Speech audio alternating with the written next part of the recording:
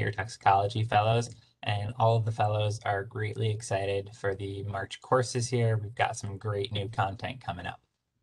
So without any further ado, let's get into our tox images. The first image is about an article entitled "Blue Bottle Jellyfish Hit Australian Beaches in Gobsmacking Abundance." And these blue bottles have been found all down Tasmania's east coast, along New South Wales coast, and in parts of Victoria, and even South Australia. There's, there's a biologist and jellyfish expert, Dr. Lisa Ann Gershwin, who said the blue bottles were at the mercy of the wind, and there's a massive armada of blue bottles along Tassie's east coast right now. The blue bottle has a blue bubble or bladder and a single fishing tentacle. A blue bottle is actually different from a true jellyfish and is made up of a complicated colony of 4 individuals with both male and female parts. And the blue bottle is closely related to the larger Portuguese man o' war, which we're more familiar with, which is found in the Atlantic. This species, found in Australia, is termed the Pacific man o' war. The armada is the collective noun for blue bottles, aptly named because they're usually floating out in the open ocean in huge numbers. And the Australian government's Health Direct website advises to wash the sting site with seawater and remove any tentacles, immerse the sting or run hot water on the skin for 20 minutes. And if there's no hot water, ice may also help relieve the pain. Importantly, we should not be treating this with vinegar or fresh water. Dr. Gershwin says the way to treat this is most people just go straight for something to take care of the pain, hot water or ice. And most people don't consider that fresh water forces an immediate massive discharge of all the stinging cells that haven't fired yet. So you can take on many times more venom if you put fresh water on it first. Even if these blue bottles look like they're dead, if you put fresh water on it and rehydrate it, they can sting you very soon.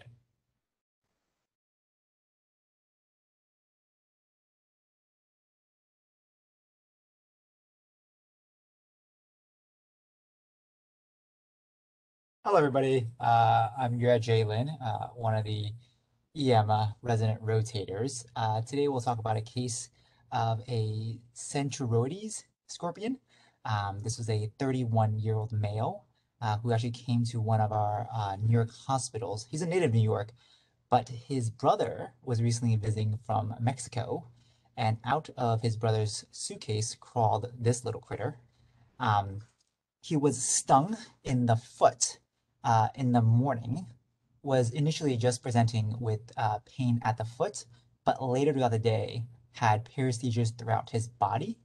On arrival to the ED, he was hemodynamically stable, had just subjective paresthesias, but all of his cranial nerves and the rest of his neurological exam was intact. He was just observed in the ED for a few hours and then discharged after resolution of symptoms with some over-the-counter pain treatment. The Centroides scorpion is a native of Southwest America as well as Mexico.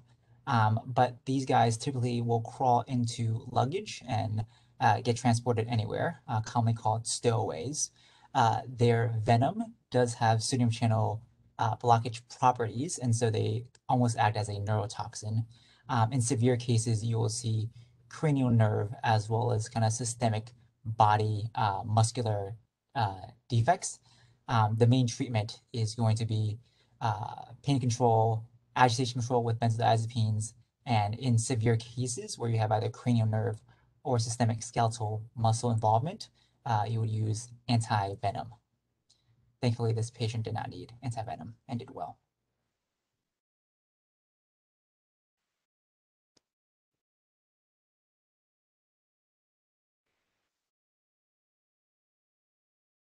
Good afternoon, everyone. My name is Sanjay. I'm one of the second-year fellows.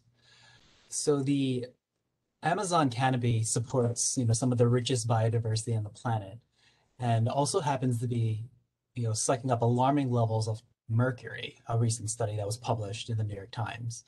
The mercury is released into the air by miners searching for gold along nearby riverbanks.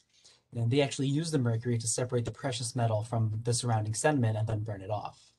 The mercury is then carried in the air, particles catch onto leaves and dust, and are washed onto the forest floor by rain. From there, mercury appears to have transited up the food web to songbirds, which showed levels of mercury 2 to 12 times as high as those in comparable areas further from the mining activity. Scientists have long known that mercury, which is also released by burning coal, is a dangerous neurotoxin to both humans and animals. In aquatic ecosystems, it easily converts into something called methylmercury, which some of us may know from the infamous Minamata Bay incident. In one particular region, illegal gold mining has surged in recent years, along with the price of gold in global markets, and as a result, dangerously high levels of mercury have resulted. Mercury poisoning can affect the bird's ability to navigate and sing and cause harm to them by laying fewer eggs, and as a result, less likely to hatch as a result as well.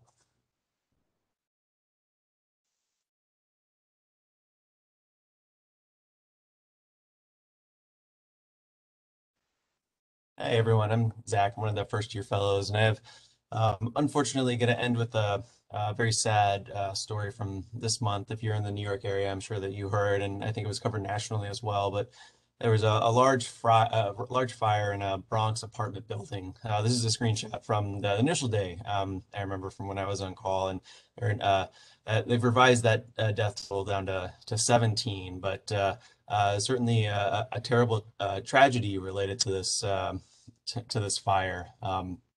The fire itself came in this affordable housing unit that was built back in 1972 without a sprinkler system, as is legal.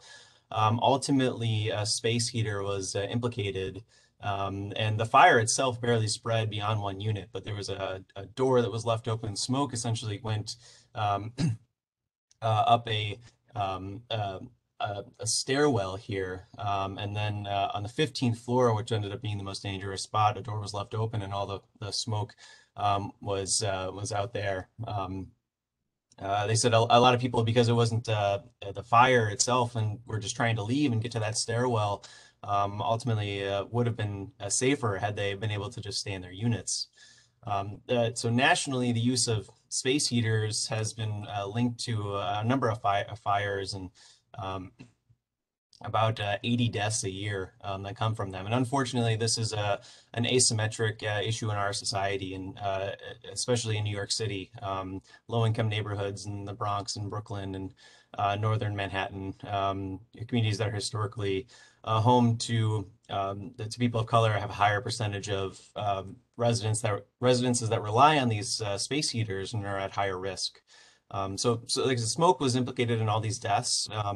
And smoke, from a toxin perspective, is a complex system that has simple asphyxiants such as carbon dioxide, irritant gases that cause inflammation and edema, and chemical asphyxiants such as cyanide and carbon dioxide, and all of them combined in this particular situation. With that, I'm going to stop and I'll hand it over to Dr. Bloom to go over our first case of the day.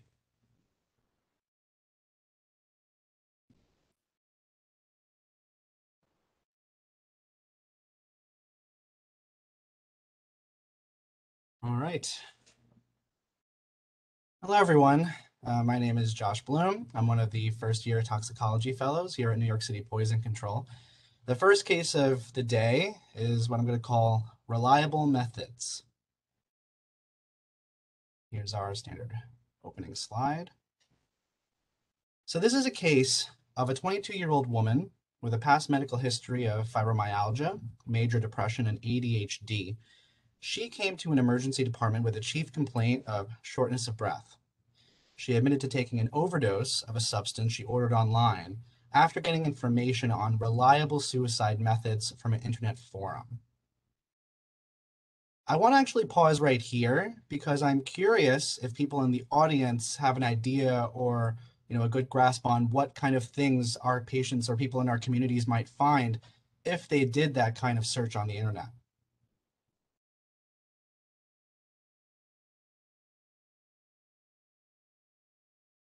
You're asking that as a question, Josh, for somebody? It's a question to the audience.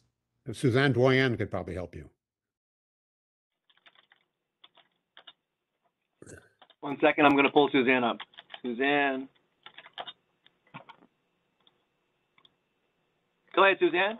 Hi, good afternoon, everybody. I'm not sure what you get when you do this search, and I probably should conduct the search myself, but I do know that a number of people have ended up taking the fertilizers, the sodium nitrite, the nitrates. Recently, it's been described at our poison center in Connecticut, but also at poison centers throughout the country.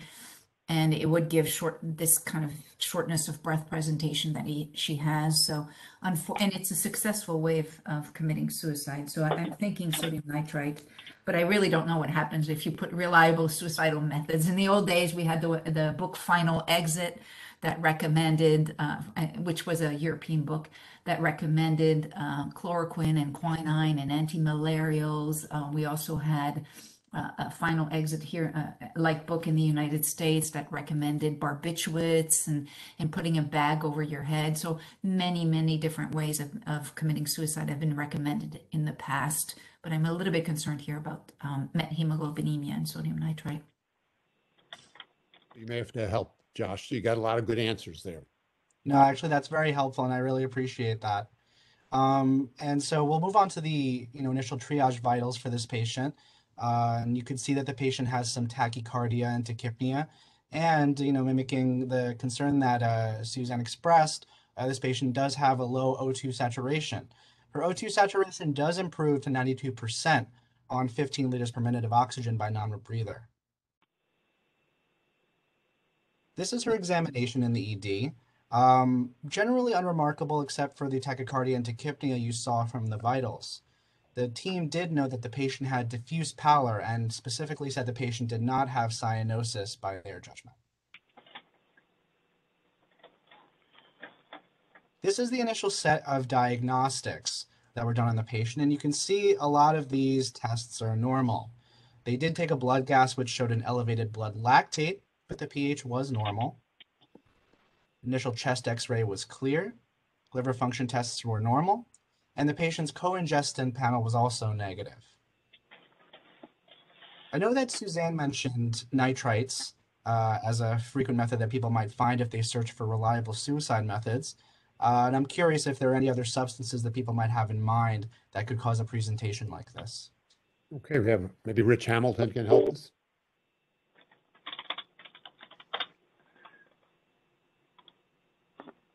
Good, Rich. Yes. Yeah, I think Suzanne is spot on. I just think in the COVID era of chlorine dioxide is another possibility in a patient with methemoglobinemia like this. Does the patient have methemoglobinemia? Oh, of suspected of methemoglobinemia. Okay, so how would you sort this out? Since that's it's a good suggestion on your part. Well, we're waiting for the spectrophotochemistry results. Okay. Any other thoughts? So then why don't you move forward, Josh? Yeah, so I think that most of our audience probably saw this right away and expected the methemoglobin to be elevated, and as we expected, it was. So the methemoglobin in this patient was over 30%, which was beyond the upper limit of measurement for this emergency department's assay. And they unfortunately had to do a repeat VBG with coaximetry because their base VBG did not include coaximetry. And so that's why the initial set of labs didn't have this measurement. So just a brief review, although I'm sure we're all very familiar, substances like sodium nitrate and various other things that are strong oxidizers can convert ferrous iron to ferric iron, which can, produce methemoglobin, and methemoglobin does not have as good of an oxygen carrying capacity, and that can, result in this relative hypoxia that we see in our patients. In terms of restoring the normal hemoglobin, various reductases are involved in the regeneration of ferrous iron. The antidote that we use, methylene blue, is specifically reduced by an ADPH methemoglobin reductase into leucomethylene blue, and that compound is then able to oxidize to allow the reduction of methemoglobin. So the differential diagnosis for methemoglobin is, many substances can cause this. And, I think people have already brought up, nitrites and nitrates, which are common sources. Generally, nitrogen-containing and sulfur-containing compounds can also be oxidative, and cause this effect. Some other compounds that we see or that cause us concern are things like naphthalene, trinitrotoluene. Some medications that are heavily implicated include things like dapsone. So this patient had taken sodium nitrite, and this is actually the bottle that she had ordered from a website called laballey.com. She measured out 25 grams of sodium nitrite based on the internet search that she'd done, which told her that that would be a reliable method for killing herself. And she ingested that shortly prior to coming to the emergency department. One thing of note, she had actually planned this in advance, obviously, because she ordered the substance online, but she had changed her mind and canceled the order. Unfortunately, LabAlley.com still sent her the substance, and she decided in the end to go through with her suicide attempt.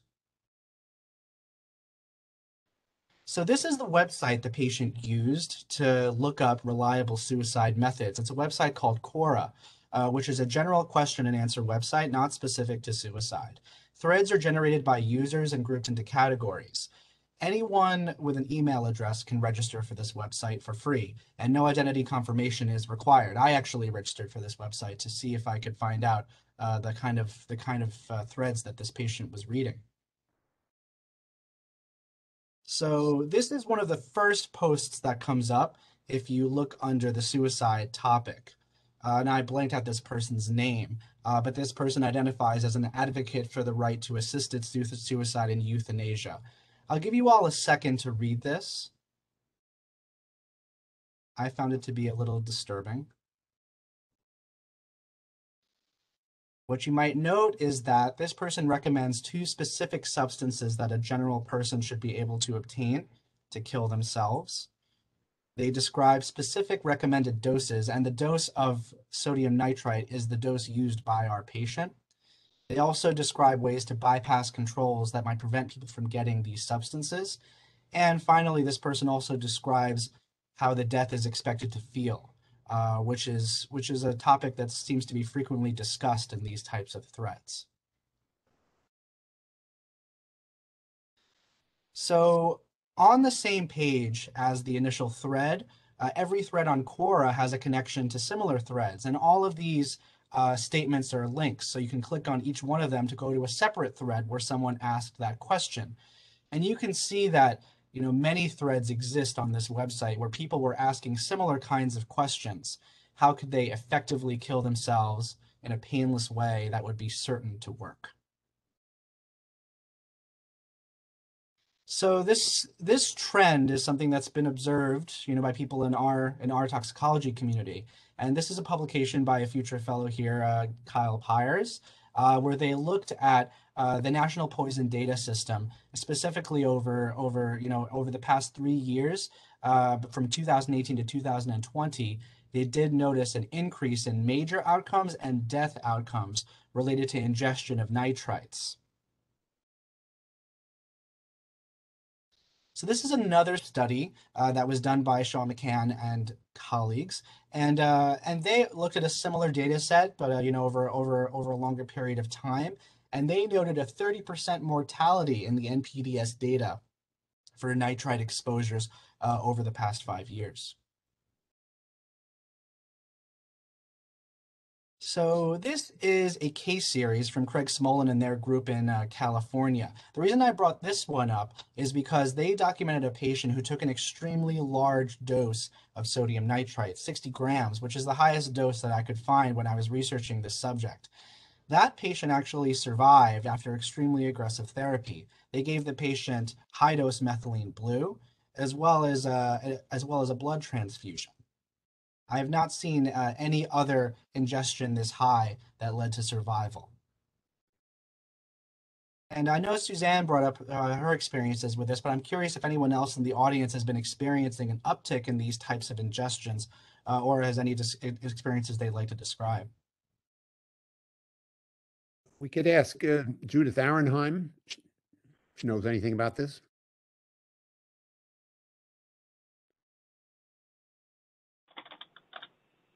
I'm not sure she's here, Dr. Goldfrank. I thought it said JC. I thought that was she, but maybe not. Maybe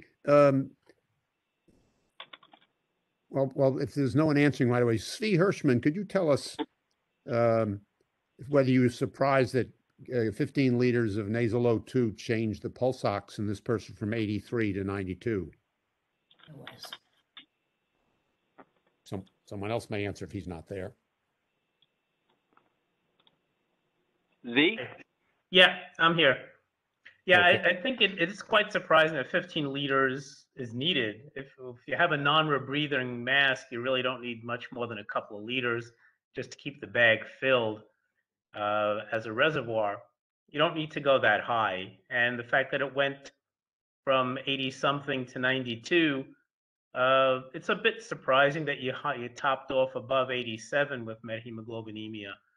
But generally speaking, I don't think it's a big surprise. You'll get some change.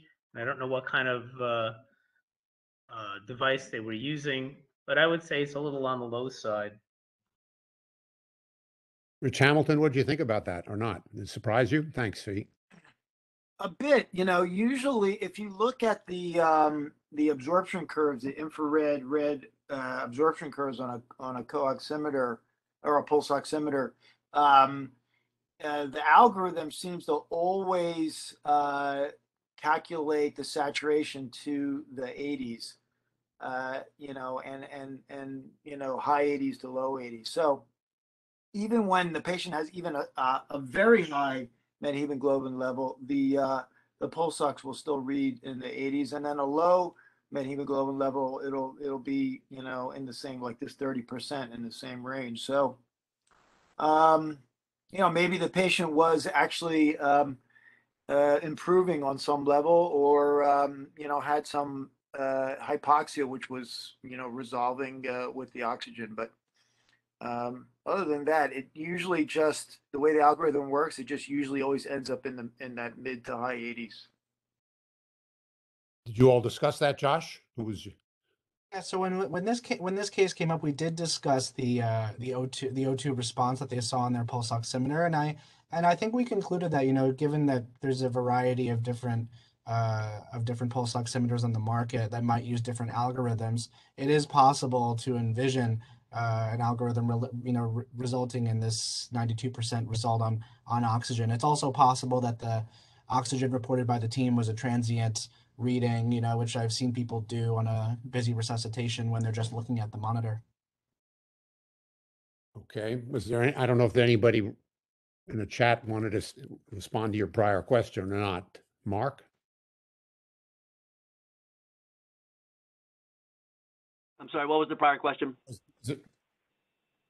Josh's question was looking with other people had experiences like this with sodium nitrite or other notes off the internet on how to one commit suicide.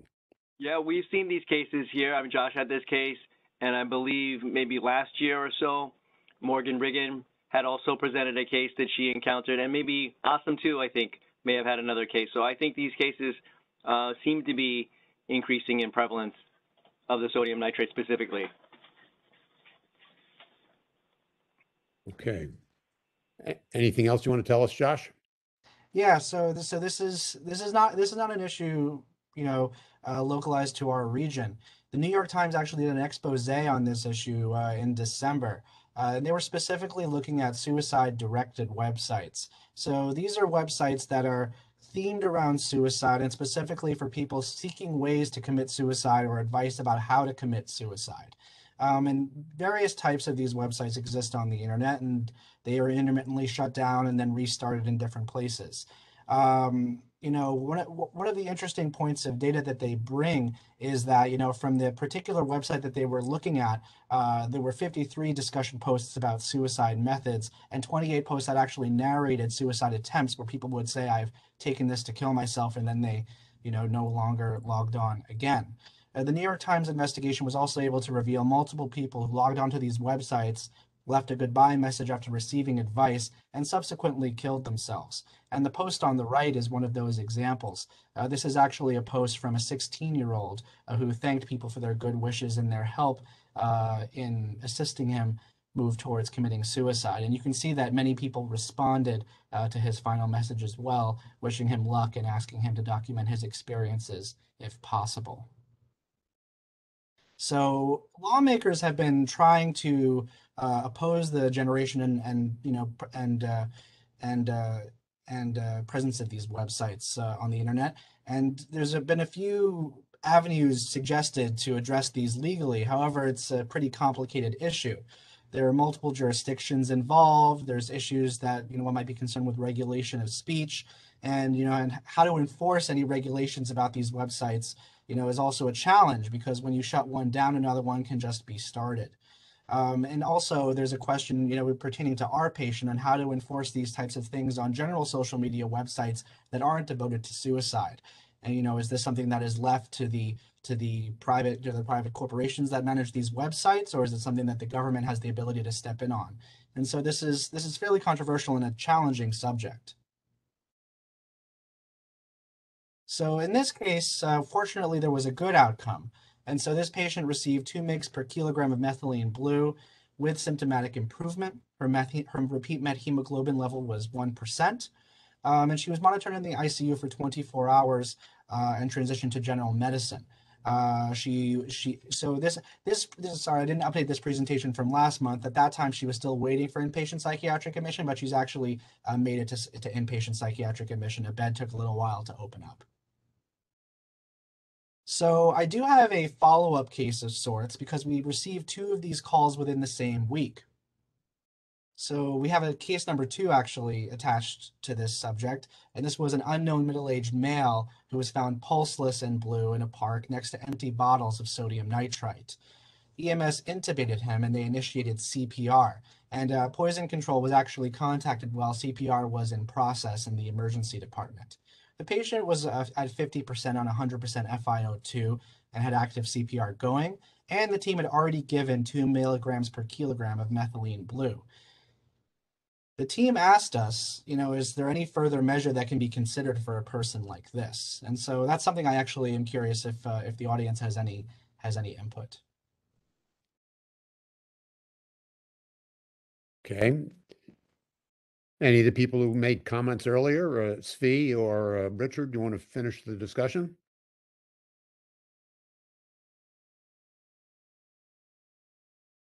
Well, a second dose is something to consider. Unfortunately, maybe this patient also has a G6PD deficiency, which we have to think about before we would consider a second dose. And there's a little bit of data on the use of vitamin C in patients with methemoglobinemia that might also provide another route of treatment. Ultimately, if it's G6PD deficient patient, you're potentially looking at exchange transfusions or something like that.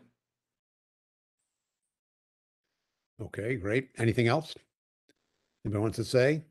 Want to carry on, Josh? Right. So yeah, we actually looked into this issue as well. Although I could tell you that this patient with active CPR in progress obviously carried a poor prognosis to begin with. So there have been multiple cases where hyperbaric oxygen has been pursued for patients with severe methemoglobinemia. And then this was a particular case from a South Korean group where a patient developed methemoglobinemia after exposure to nitrites in car exhaust. So in this hospital, methylene blue was unavailable, but they did have a hyperbaric chamber, and they gave the patient serial doses of hyperbaric oxygen at 2 atmospheres. They tracked their patient's methemoglobin levels, and the patient ultimately survived with a good outcome. Interestingly, there's a theoretical assumption that a 3-atmosphere dive in hyperbaric oxygen should be able to sustain tissue oxygenation even in the absence of hemoglobin. So even if someone had profound methemoglobinemia related to an overdose, it is possible that a 3-atmosphere dive could sustain them from an oxygenation perspective. So, and I believe we've also mentioned exchange transfusion. So this is a case series from an Indian group that reviewed the use of a whole blood exchange transfusion as a therapy for severe methemoglobinemia. And there were various reasons why they pursued these therapies, including failure of methylene blue therapy or hemolysis in reaction to a methylene blue administration.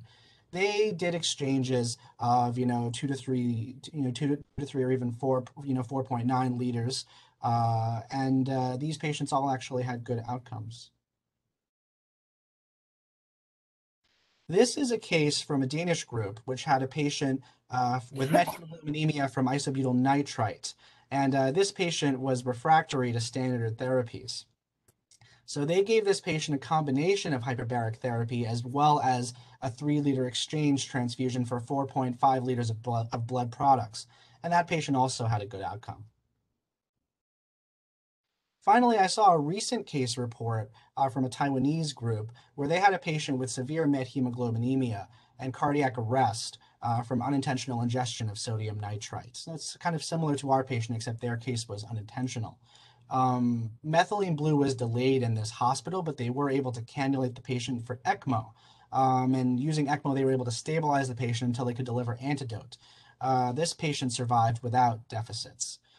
Unfortunately, in the case of our patient, in case number 2, they did attempt full resuscitative measures. He was deemed too unstable for these kinds of heroic measures, and so he expired. Some take-home points from this presentation. Information on deadly methods of suicide by poisoning is freely available on the internet. And, these things seem to follow trends, as Suzanne had alluded to before. So we should try to keep our ears open for what the current trend is and, be aware, because sodium nitrite is easily obtained, for example, by determined individuals, can result in catastrophic methemoglobinemia that needs to be treated quickly.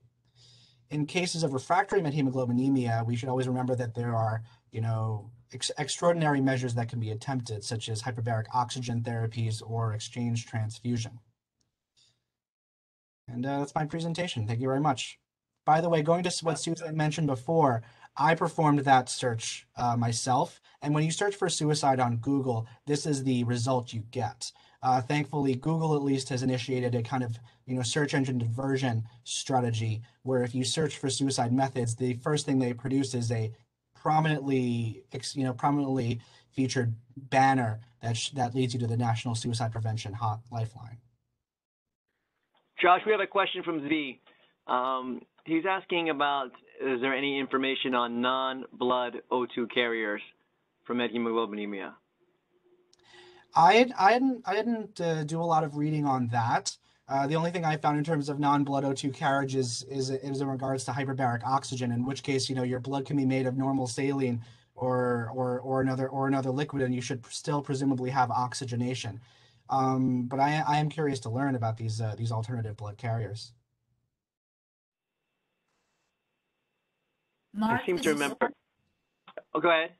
This is Suzanne. I have a couple of questions about this case and just in general. So the second case you presented, the patient received just 2 milligrams of methylene blue and no more. Am I correct? Received 2 milligrams of methylene blue. There was concern from the team that the patient had a prolonged downtime, and so the efforts were actually not continued for very long after poison control was consulted. Okay.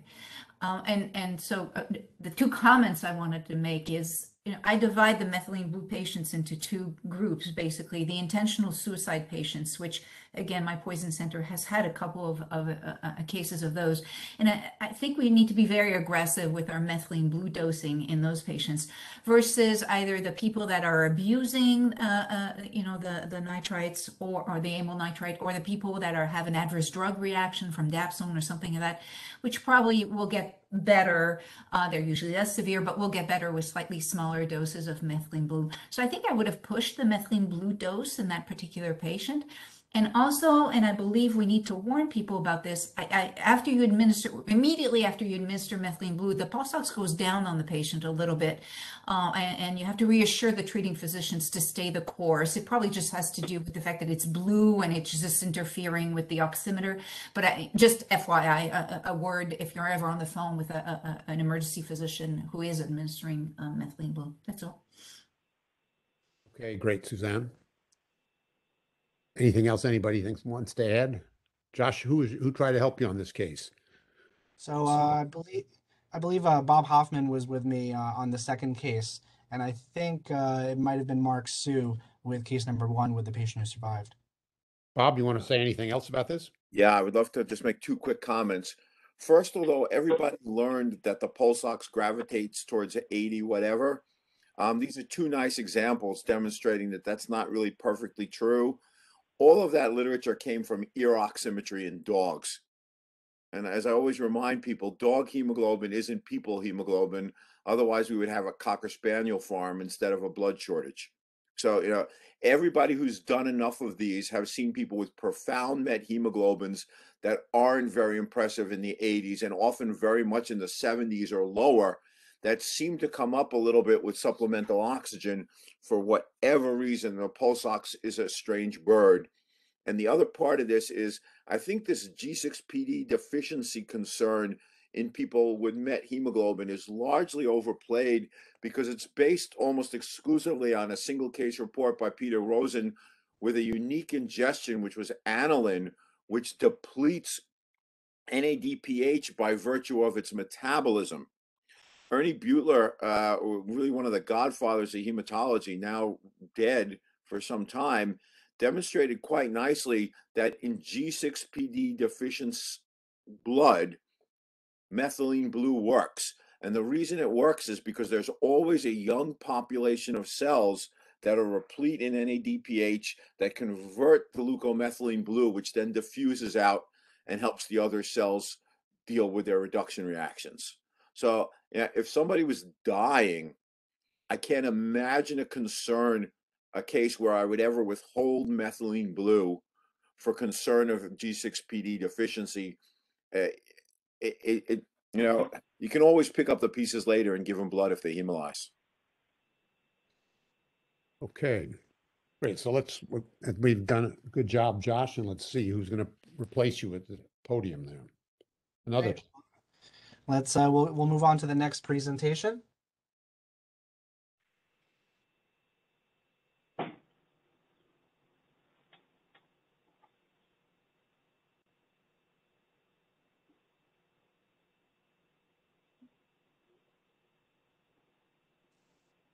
Oh, thanks, Josh.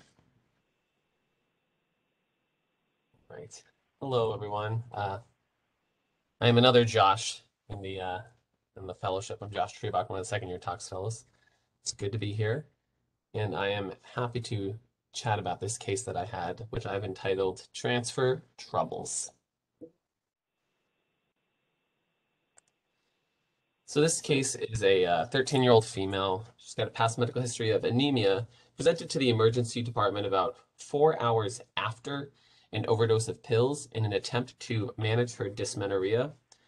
The reason I framed it like this is because the patient was denying any sort of suicidality or suicide attempt, but through the team's history taking and question asking, they became a little bit concerned just by the way the patient was acting, that there may have been some alternative motives behind the overdose of pills.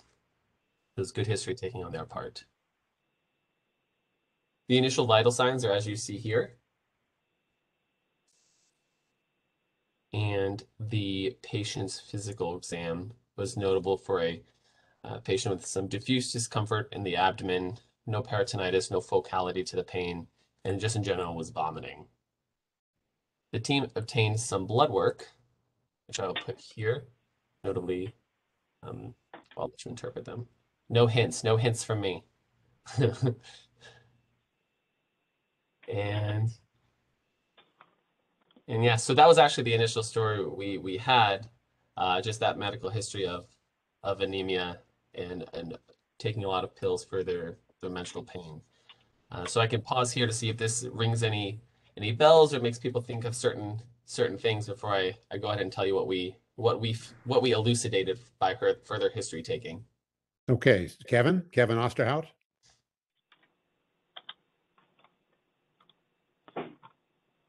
Kevin, are you there? Yep, just takes me a minute to get through the mute process. Hi, everybody. Nice case, Josh. You've got me stumped so far, right? I think the most commonly prescribed medicine for dysmenorrhea would be an NSAID. I guess along with that, I would think about salicylates. It could cause lots of medical problems. Obviously, some people that are having ongoing pain will get prescribed hormonal therapy, and I would think that a teenager could kind of assume that taking a whole month's worth of hormonal therapy would be beneficial. And I don't know where to go from there. The laboratory studies weren't too impressive to me. The BUN looked a little bit high, but the bicarb was okay. And then you mentioned that she's anemic, which brings in iron as well. But Okay, great. What do you think? Heather Long, help us early on in the case. Are you able to hear me? Yes. Okay. I think that I agree with most of what Kevin said. So I think of like Midol, and I know there's various preparations, some containing, as Kevin said, salicylate, some containing caffeine, as well as the NSAIDs. The anemia makes iron a concern, and we might see a delay in vital sign abnormalities. Whereas if this was a significant salicylate poisoning, we would expect to see some vital sign abnormalities at this point. Okay, great. So Josh? Yeah, so the team said, exactly like my colleagues here have said. Team said, what you have this medical history of anemia, what are you on? They were able to figure out that she did take iron, and this was part of what she took in an attempt to manage her menstrual pain, but then also took a large amount, unclear exactly, of Pamprin, and this was a special formulation of Pamprin that is for menstrual cramps, and specifically contained aspirin, acetaminophen, and caffeine. After obtaining all of this information, the team chatted a little bit more with the patient, and the history was elicited that this was a suicide attempt. So following suit, some concentrations were obtained. And for those who think I may have made an error with my units, I promise you this is what was verbatim told to me in red off the it was one of those conversations where they're like, oh, it's the iron was 508 micrograms per ml, and I was like, you mean deciliter, correct? And they were like, no, it says ml, and I was like, can you read it to me? And they were like, ml, and so I was like, okay, that's fair. I think this may have just been a way that this hospital reported it, because we usually think about iron in terms of micrograms per deciliter, and 508 micrograms per milliliter would be like 50,000 micrograms per deciliter, which would be quite a lot. So we were able later to clarify that the concentration was 508 micrograms per deciliter, but this is what was initially reported to me, and I was like, we also have an acetaminophen concentration of about 75, and then an aspirin of 34. And again, this was about 4 hours afterwards. So going from here, the patient got some IV fluids, antiemetics, supportive care. They had an abdominal x-ray that showed some 3 small radio-opaque densities. I apologize, I wasn't able to get the picture of the x-ray for us today. The patient continued to have persistent GI symptoms, abdominal pain, then started continuing vomiting, and then had a drop in the blood pressure down to 90/60. The team was actually, it was a very busy day in the emergency department. There was a lot of things going back. We were calling each other back very frequently. And so then they called back and said, hey, like, what are we supposed to do with this aspirin, and what are we supposed to do with this iron? They said, from a nomogram perspective of the acetaminophen, we feel comfortable with that. But just to refresh, so the aspirin was 34. We don't know. All I know is that this was in Pamprin, and then the iron was 508. And so they called and said, what do we do next? So I can open the floor. I can share with y'all what I said. You can share what you said. Sure. So as I began to explain my concerns, they immediately interrupted me and said, actually, we need to transfer this patient because we can't handle this. We're a tiny ER. We can't admit patients here. We need to transfer. We need some help. And so then the question became not what does this patient need, but what do they need before being transferred? So it was a very interesting situation for me to be in. So from an aspirin standpoint, I talked with my attending who had worked with me on this case, and given the patient's persistent symptoms, we weren't clear if this aspirin concentration was going up, was going down. And unfortunately, the The rate at which labs were able to be drawn at this hospital was taking several hours, so we weren't going to be able to reliably count on rechecks. I did make the decision from an aspirin standpoint to hold on initiation of bicarbonate therapy simply because the patient's initial potassium on arrival was 3.0, and then with persistent vomiting hadn't been rechecked yet, and they were unable to get her emesis under control. So I was worried about starting urinary alkalinization in the context of hypokalemia. So I held off on that and instead encouraged them to replete her electrolytes and recheck a blood gas as soon as she got to the new hospital. Their blood gas machine was also not functioning properly at this hospital, so getting a rapid check of her lights was not really feasible, unfortunately. And I talked with them about some of the pitfalls of trying to do urinary alkalinization of a patient's hypokalemic. And as we all know, it's really important to pay attention to your potassium if you're initiating this therapy.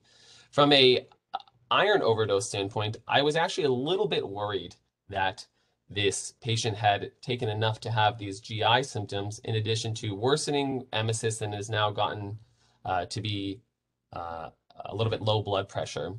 The question came up as to whether or not we should initiate deferoxamine therapy in the middle of transport or like give it to EMS and have them start it.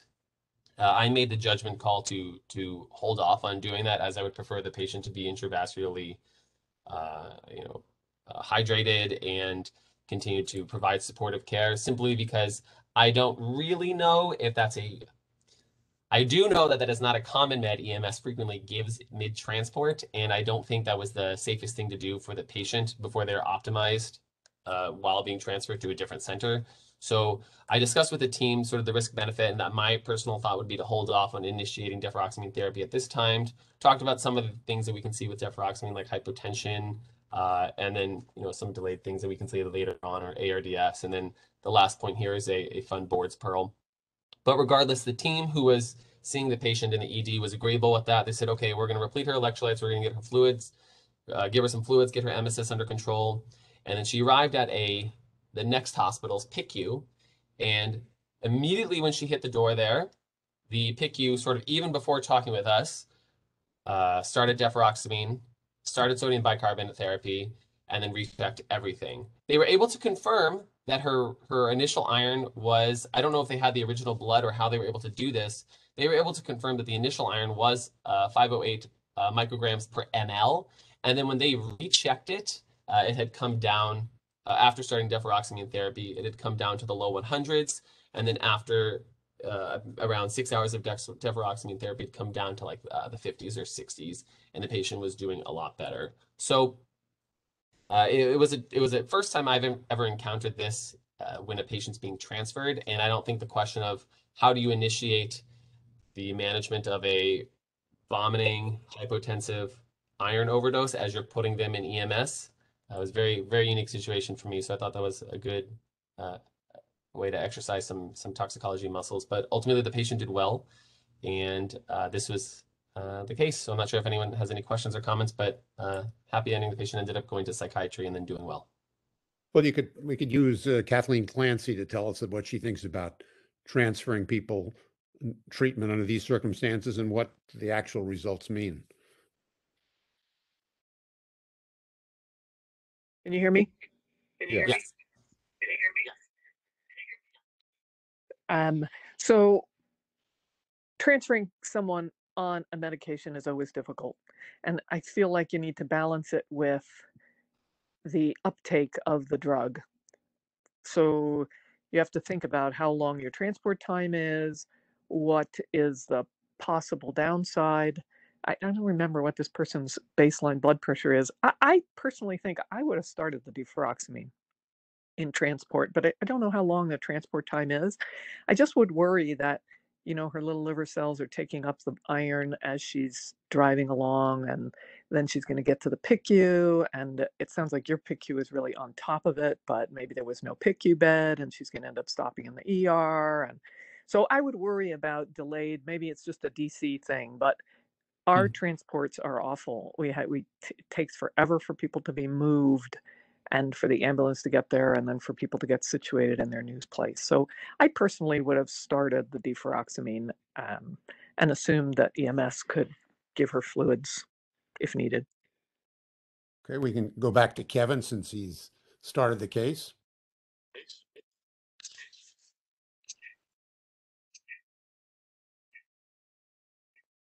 Kevin still there? Yeah. Hi there. Yeah, I think we take incoming transports like this a lot at our hospital, and I think that some quick intravenous normal saline to restore intravascular volume would be fine, and I would have had no problem recommending deferoxamine with a level that we believe is over 500, maybe higher with some wacky units with lots of vomiting with radio opacities on the x-ray, but it kind of depends on how long you think it will actually take for the transport to occur. If you really think that that was an honest 1 to 2 hour, then getting them to a place where they're going to get good care sounds like a great idea. Sometimes I find my transports coming in that are supposed to be 1 or 2 hours, 9 hours later are still out there in the world, and I get concerned about them, and especially with iron because it kind of goes into tissues and comes out of the bloodstream relatively quickly. But overall, I thought the care was excellent. Thanks, Josh.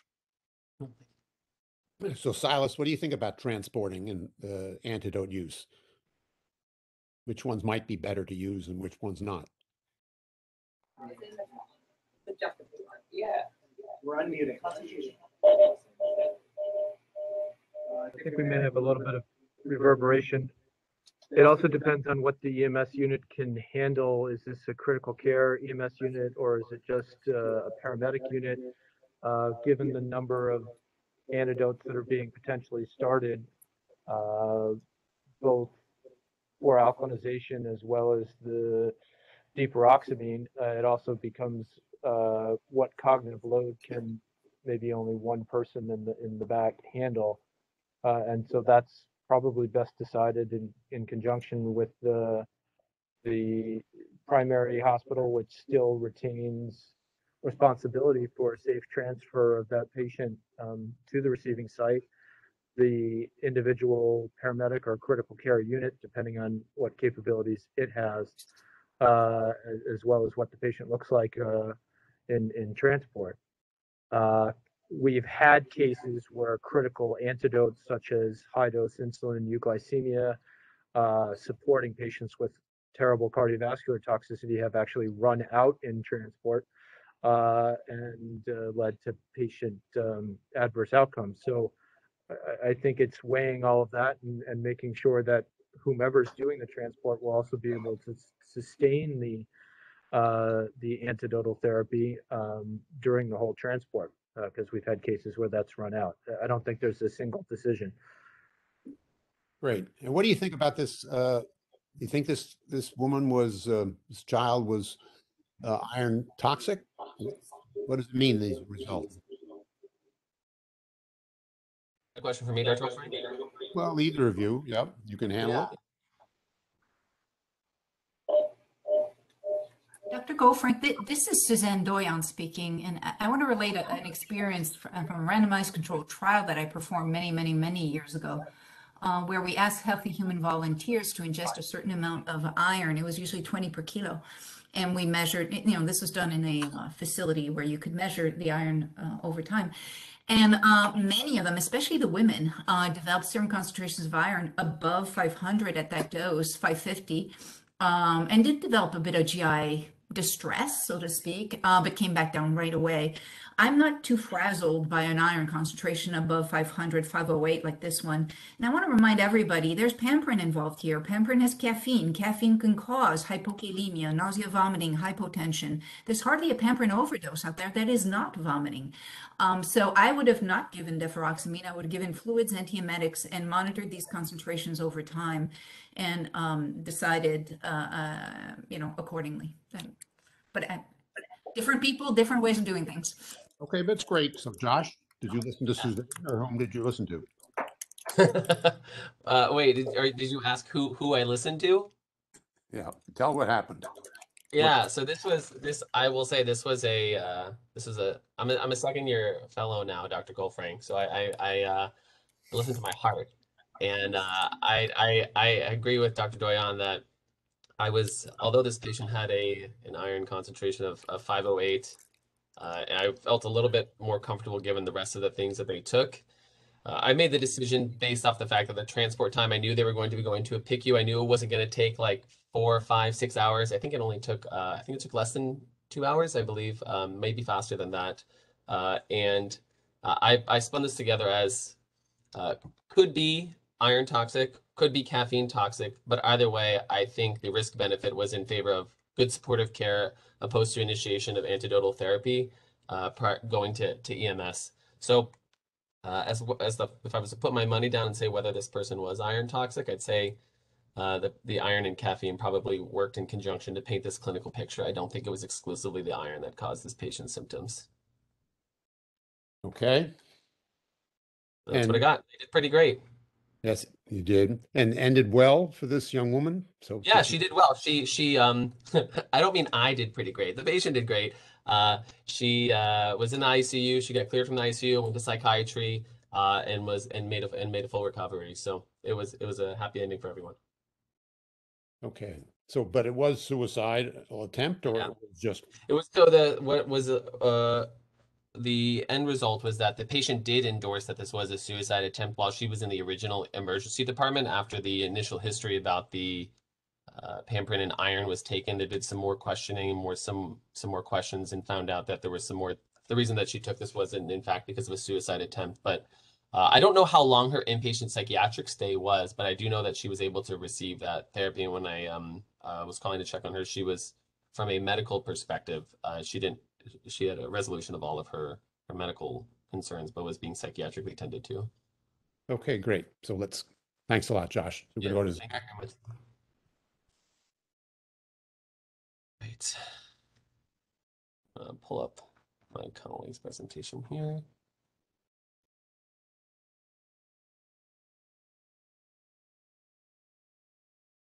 All right. What?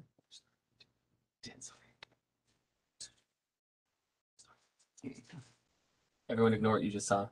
All right, cool. All right, we'll take a step back after Josh started my presentation a little early there, but so I'm going to talk to you all today about an interesting case involving a 29-year-old female. So this case started off with a 29-year-old woman going to urgent care. So she had no past medical history. She just had noticed that she had some right leg swelling over the past 2 days, and noticed that it was starting to become quite painful and was really limiting her mobility. At the urgent care, they were worried about how it looked and sent her over to the emergency department. So in the emergency department, she had normal vital signs, but a number of strange findings on physical exam. So she had these are pictures from her chart actually. So she had some petechial lesions throughout her mouth. She had bruising kind of throughout her body in different areas, and her right leg was significantly more swollen than her left leg. They also noticed that it was pretty tight. She had no history of a bleeding disorder. No bleeding disorders ran in the family. There was no history of any sort of ingestion. All of this was kind of spontaneous.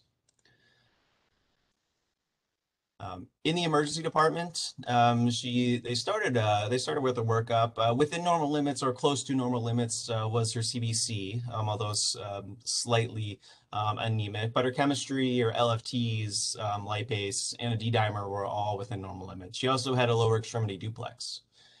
However, she did have a PT that was too high to measure, as well as an INR that was subsequently too high to measure, and a PTT of 139. So, normal values with PT should be around 13 or so. PTT should be around 30 or so. They were worried about how tight that leg was and how much pain she had with just passive stretch. So they consulted vascular surgery with a concern for compartment syndrome, who did agree that this was concerning for compartment syndrome and thought that the patient should undergo a fasciotomy.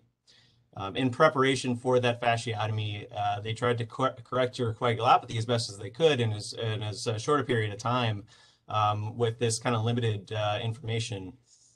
So I'll stop there and see how people would proceed with just with this limited data of correcting this coagulopathy and what other things they would kind of get started for workup. Okay, Denise Fernandez.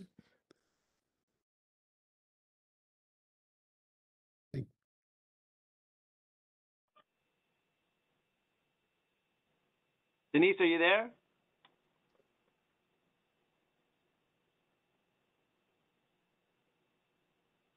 Thought I saw her name. Nope. She's on the list, Dr. Goldfrank. Okay, Denise. Okay, so why don't we go to, is Denise there or not? No. Sage.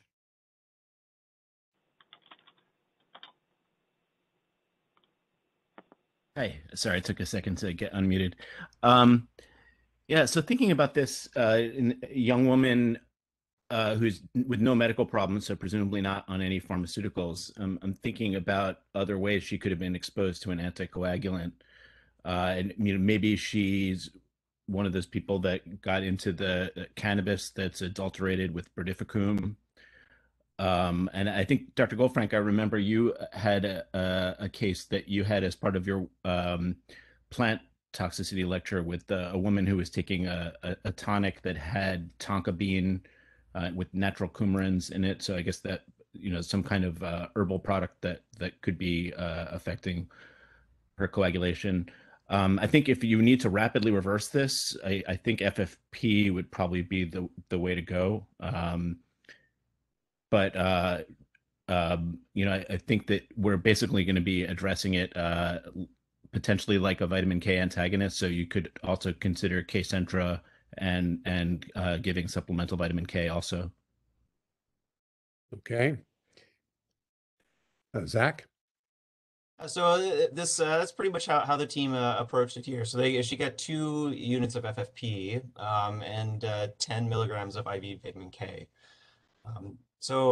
And then she subsequently went down, got her fasciotomy, and went well, and she was admitted to the floor. I just wanted to briefly throw this up here, just to try to think about everything that could be gone against this woman. She said that she did not use drugs, she did not take any medication. So just briefly thinking about things with the basis in the coagulation cascade, this is a very simplified diagram, and I won't go through the whole thing. It's just meant to be a launching point to look at our toxic differential. So this is especially limited with respect to the extrinsic pathway, but essentially things are cascading down, leading to prothrombin, creating thrombin, which will help the fibrin clots form. Now, I think the first thing that Sage mentioned was those vitamin K antagonists. These are going to inhibit factors, which are highlighted here, and as well as protein C and protein S. They're going to require vitamin K activation. So this is something like a warfarin that's going to inhibit regeneration of that reduced vitamin K. So this is a diagram from the textbook that kind of goes through how this works. So vitamin K helps us with this carboxylation of clotting factors, which activates them. In the act of activating those clotting factors, it goes from its reduced form to its oxidized form. And then it's going to be inactive until it gets reduced again. This is done with 2 enzymatic steps. And these are where your vitamin K antagonists are going to work. And just to take a step back from that even further, it requires the factors have to be essentially degraded and lost before you're going to get this coagulopathy. And there's a lot of redundancies in the system. So it's important to remember that, and it's probably almost makes sense to look all the way over on the right side of this graph, that when you're at 100%, your PT is going to be pretty normal, and even when you get down to 50%, your PT is still pretty good. If you can function well until you get to about 25% of your clotting factors, at which point you're going to start to develop coagulopathy pretty quickly and pretty severely. Factor 7 has the shortest half-life, and that's one of those vitamin K dependent ones, around 7 to 10 hours. So around 14 to 20 hours or so is when you get to about 25%, and that's kind of when things shoot up. We also think about 10A inhibitors. Again, this patient denied being on any. She wasn't aware of what any of what any of them were, but these are things like your apixaban, your rivaroxaban, really focusing in more on the 10A. Also, you have heparin, which this patient really didn't have access to. And this is similar to the low molecular heparin, obviously, but it's just much larger and it's going to act more non-specifically. And then just another thing to consider, and I think this undifferentiated patient is that you think about venom proteins that could be in play here, acting at various points along the cascade. And I think it's important to think about the anticoagulation studies that you have. So we PT, PTT, INR are all fairly familiar with us in looking at various aspects of the coagulation cascade, and then INR giving us a nice standardized way to represent that between institutions. But even beyond that, some things that we don't normally get right off the bat, think about a mixing study. It's very helpful in determining if there is an inhibitor somewhere in there. So this really takes advantage of the fact that based on that prior slide that we were looking at, when you're still at 50%, you still have fairly good clotting ability. So if you take a patient's blood and mix it with normal blood, you're going to be at least 50%, and you should have good clotting. But if there's an inhibitor in there somewhere, that can still take over the blood that you're adding in on the other side, and then you can continue to have coagulopathy. You can really test for pretty much any factor that you want to get at. The 10, 9, 7 are usually the ones that we think about most with vitamin K antagonists, but we think about factor 8 and factor 9, which are associated with various hemophilias. Factor 8 is also a little bit helpful kind of down the road as it's made throughout the body, and factor 5 is made by the liver. You can also send off specific medications or anything that you're kind of thinking of. So I'll stop there. We actually were not contacted at that point. We were contacted here at post-op day 1 when after hematology had weighed in and asked that they send off a bunch of labs because they were worried that this could be a vitamin K antagonist.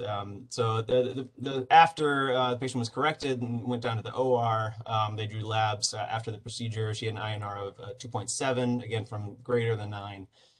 They had a mixing study without a correction, and she was low in factor 10, 9, and 7, but had within normal ranges for 8 and 5. So again, this is where we were consulted, and I'd be curious kind of where people would go in terms of their recommendations at this point. Okay, so we can go back to, how about Josh Nogar? What do you think?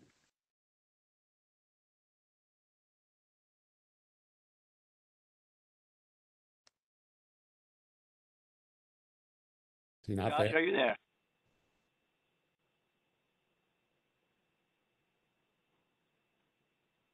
Okay, maybe not. William Chang is there, I think.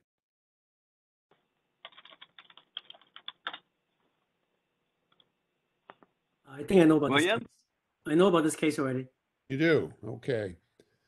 How about Vince Colello then, who doesn't maybe know about the case?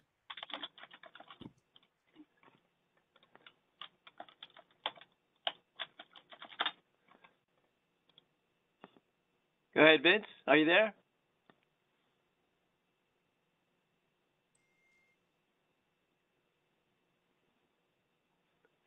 No answer from Vince. I'm not doing well. I'll find someone for you. How about Ruben? Okay, good. I didn't see. Ruben Olmedo. Yeah, I'm just taking a look at those labs. Seems like the coagulopathy has improved with some of the things that we had given her, but her INR is still elevated. She still has a coagulopathy, and if they're still thinking of doing any kind of procedure, I would still be worried about some more bleeding. So I wouldn't be ready to send her more. Maybe she would need more FFP or vitamin K. Okay. I think she needs vitamin K and lots of it. And who's that, Suzanne? Yes, Dr. Gofrank. I mean, the factor 1 level is 1% according to this. I mean, I think the proof is there. And so I would assume this is a vitamin K antagonist overdose. I don't know what the circumstances were. Was she suicidal and took a lot of Prodifficum? I have no idea. But there's definitely a huge deficiency, excuse me, of factor 7. And so you can give her more Concentra since the INR is 2.7, but ultimately she's going to need a lot of vitamin K and maybe for a long time if it's Prodifficum. But it needs to be investigated a little bit as to what it is that she took. And then the correct dose of vitamin K needs to be determined for her. They do range a lot. So would you have sent her down to the floor by herself? from the operating room? Yes. Yeah, well, it depends what her hemoglobin is. It depends if she was transfused blood during the surgery. It depends what her blood pressure is, if she's tachycardic. Depends if I have a clear history of what the overdose was. He hasn't but- admitted to an overdoses yet. Yeah, I know. If there was an overdose, again, I don't even know. So maybe because there's so many unknowns, I would keep her in a monitored setting until I can clarify these issues and get the INR, and again, ideally under 1.5 or something like that. So maybe because of all these unknowns, I would keep her in a monitored setting. But I think we must investigate how she got there. And again, the answer might be a lot of vitamin K for treating it. Okay, Zach? Yeah, that's really, I think, in line with what we ultimately said. We agree this seems like it's consistent with a vitamin K antagonist. We were at this point we had the benefit of kind of knowing her hospital setting and everything, and thought that she's one day out. We still don't know exactly what may or may not have been ingested. Hopefully, it's just something like warfarin that's going to clear pretty quickly. So we said let's just hold and kind of see where it was. We had the ability to get pretty frequent lab tests, so we just kind of held on. And we advised that the team send off like a warfarin level and long-acting anticoagulant super warfarin levels as well. And this was kind of in the evening. The next day, we checked in on her, and her INR had increased back up greater than 9, or PTT too high to detect, and her PT too high to detect, and her PTT 58. It was at this point we were able to go actually meet her. Struck us as, quite frankly, a very normal woman who was very excited about a lot of the things that she had to live for. She denied any sort of ingestion. She said that the symptoms really came on pretty quickly over just a couple of days. She didn't really have any atypical exposures to clean the house a couple of days ago, but nothing new. She did say that she used hookah about a week ago, but used it with a bunch of people and nobody else really had any problems. And kind of during that setting a week ago as well, had a big meal with a group. But again, no one else was ill. She, from an occupational perspective, just has a customer-facing job, doesn't have her involved in chemicals or deep cleaning or anything like that, and really hadn't traveled anywhere. So at this point, given that she was 2 days out, we were worried about a long-term vitamin K antagonist, and we recommended, based on some cases that we had before, that she start on 50 milligrams of vitamin K Q6, which she was able to take orally. So this is a summary of the rest of her hospital course over a little over 2 weeks that I tried to condense down here as much as I could. So she was started on that medication per our recommendations, and then kind of without us knowing, they decided to just switch her to 50 milligrams daily. At which point social work and case management started to meet with the patient a little bit more aggressively.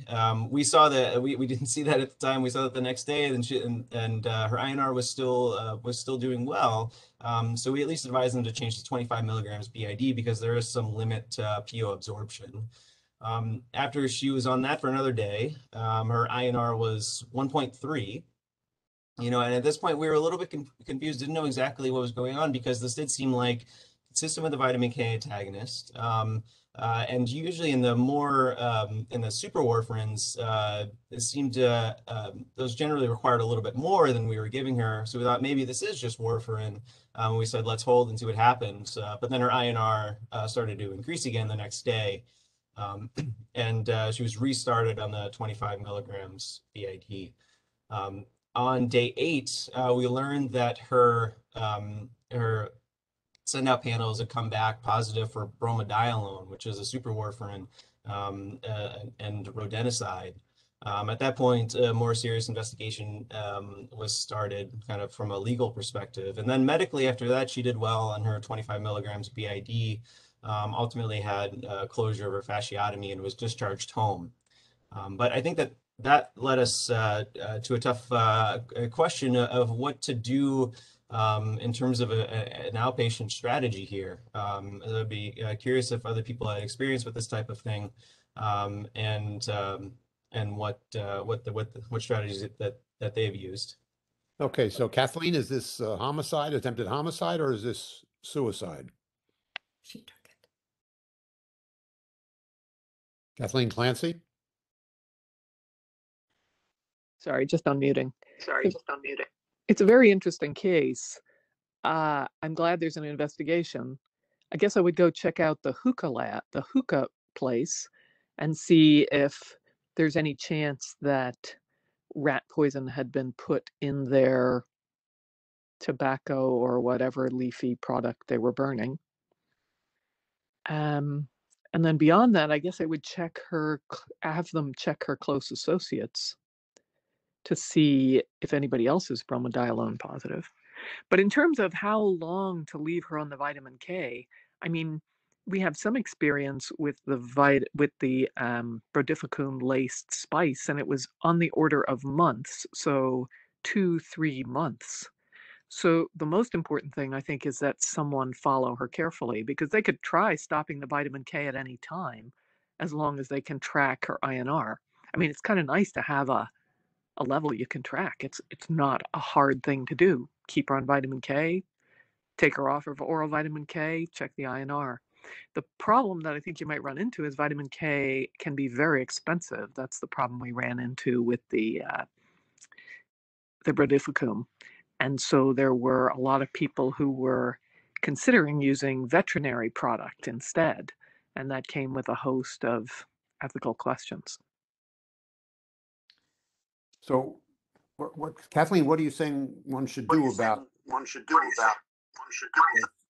supervision? Or I don't know, how well did one talk about the potential for suicide or something that was done and we hadn't elicited from the patient as yet?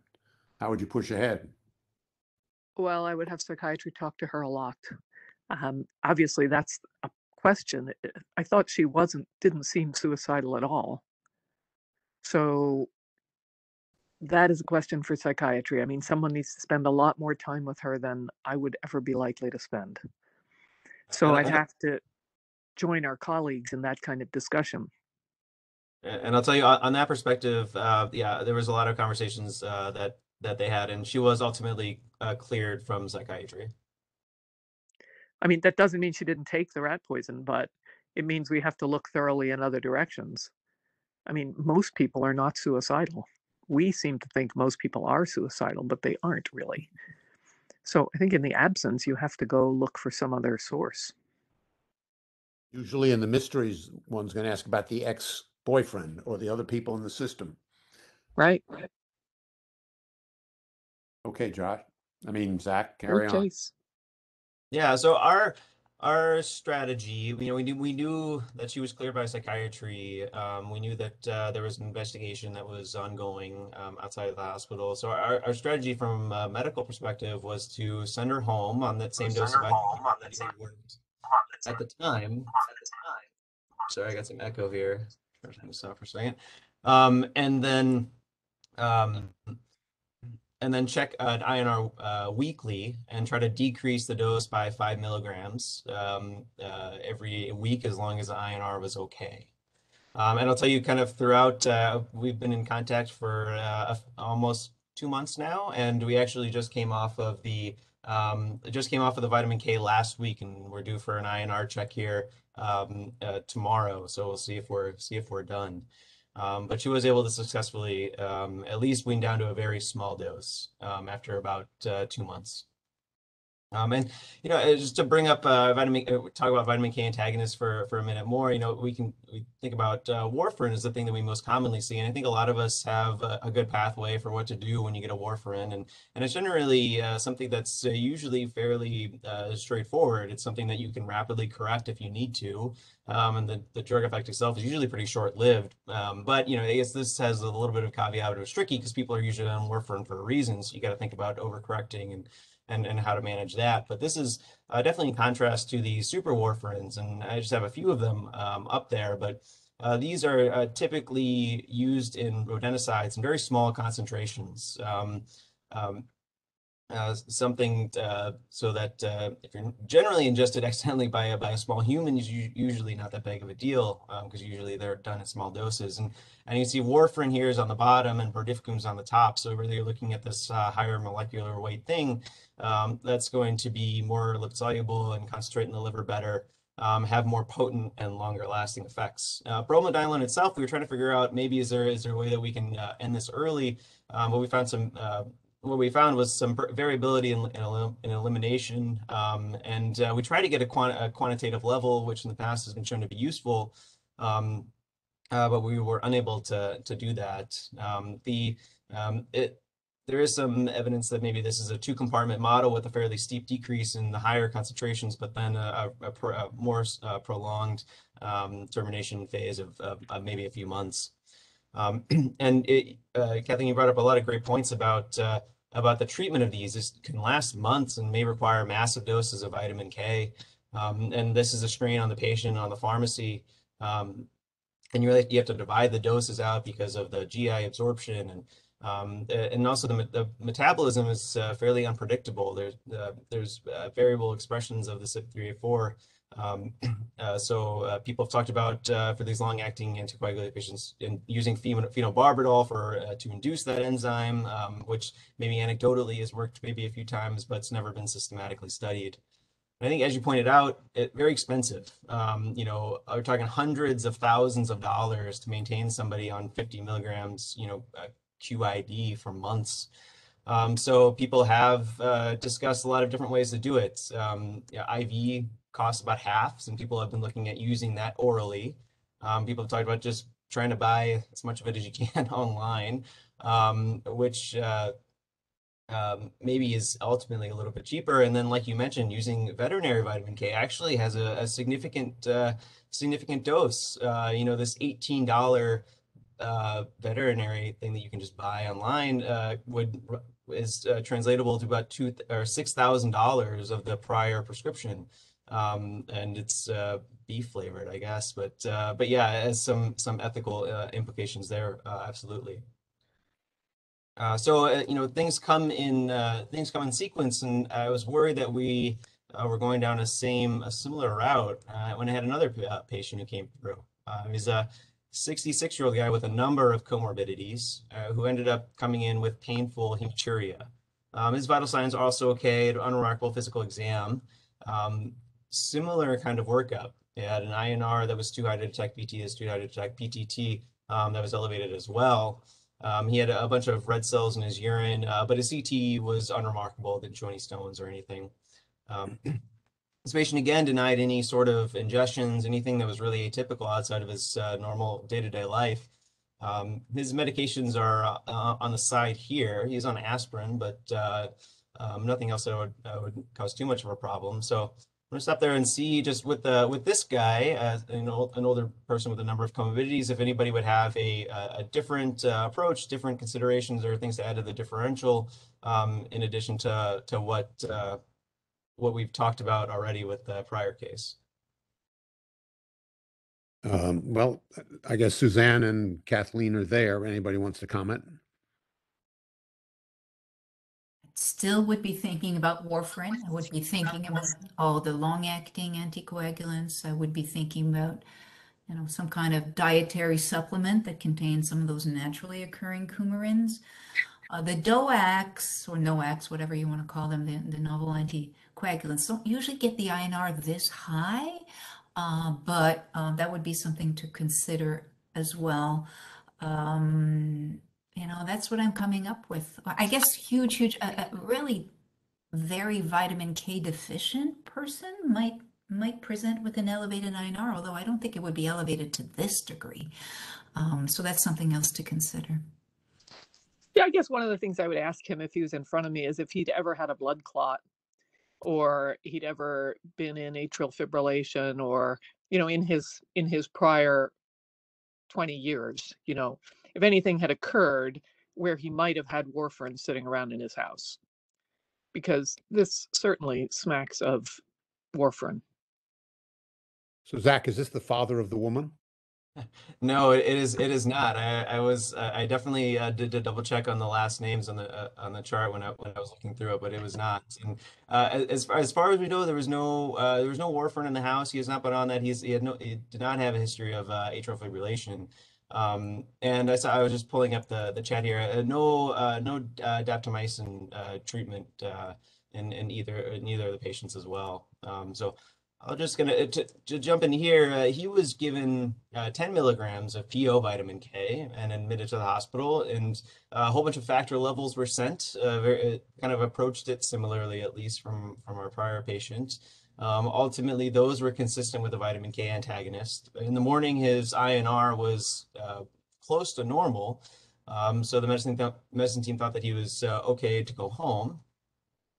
We thought that there was a lot of questions left unanswered here.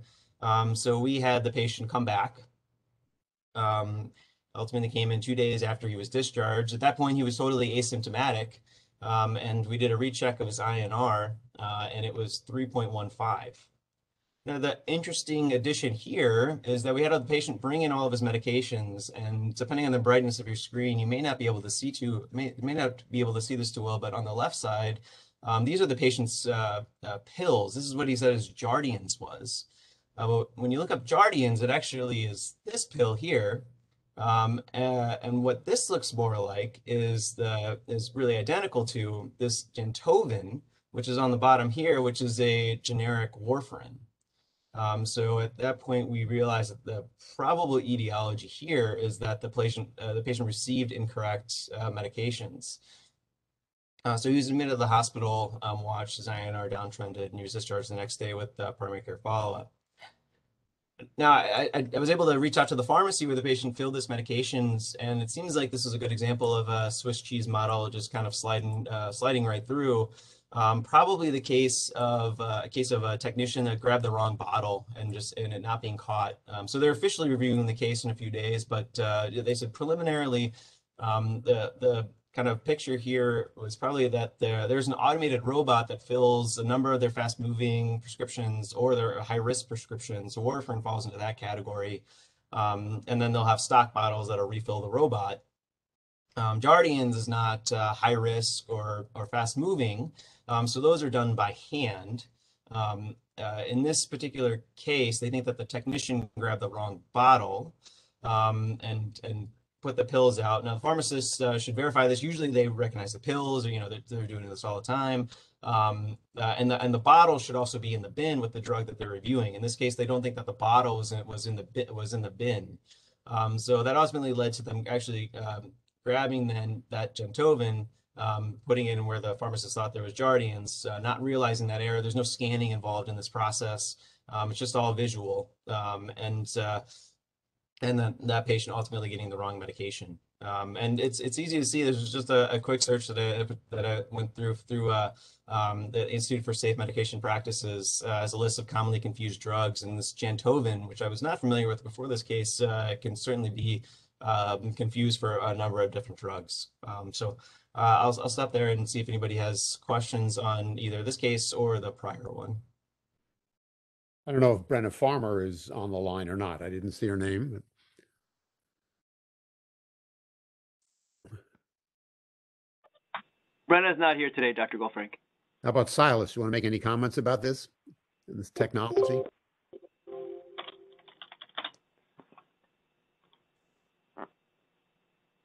I think it was appropriately reviewed. The most important thing was to see what exactly the patient was taking. So congratulations to the individuals who actually went through and did real med reconciliation, as well as I mean, I think we've discussed before a host of issues of look-alike, sound-alike, substitution issues with pharmaceuticals.